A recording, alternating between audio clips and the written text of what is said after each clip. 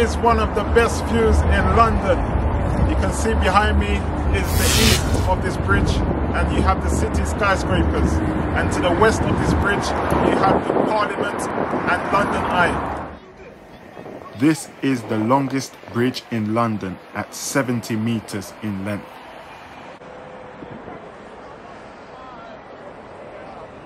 So this version of Waterloo Bridge is the second version.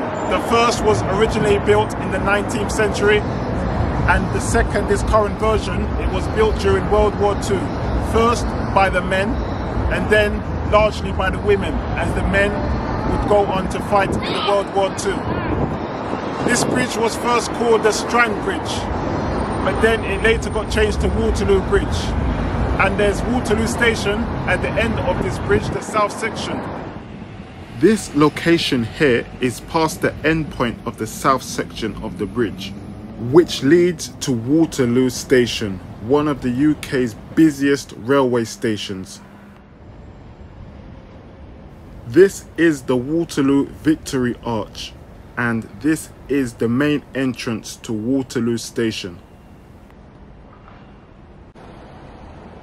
This memorial was made for the hundreds of train line workers at this station who served Great Britain during the Great War.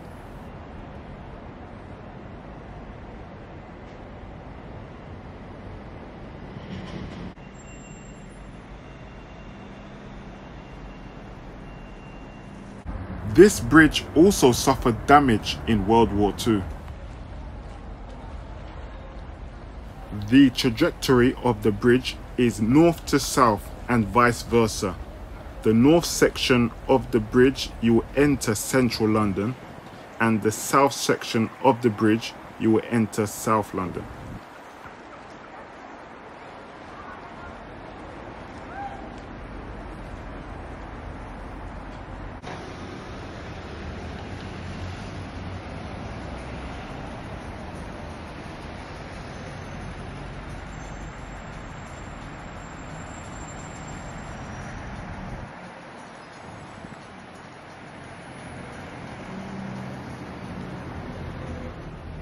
After the north part of the bridge, there is a short street, and this is called Lancaster Place.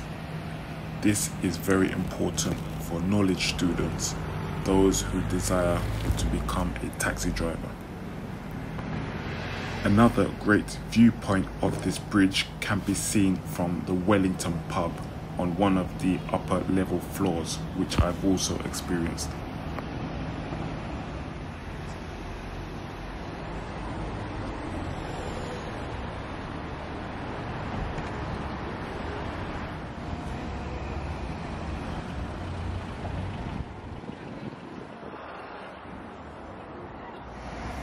Waterloo Bridge also goes over a main road which is called Victoria Embankment.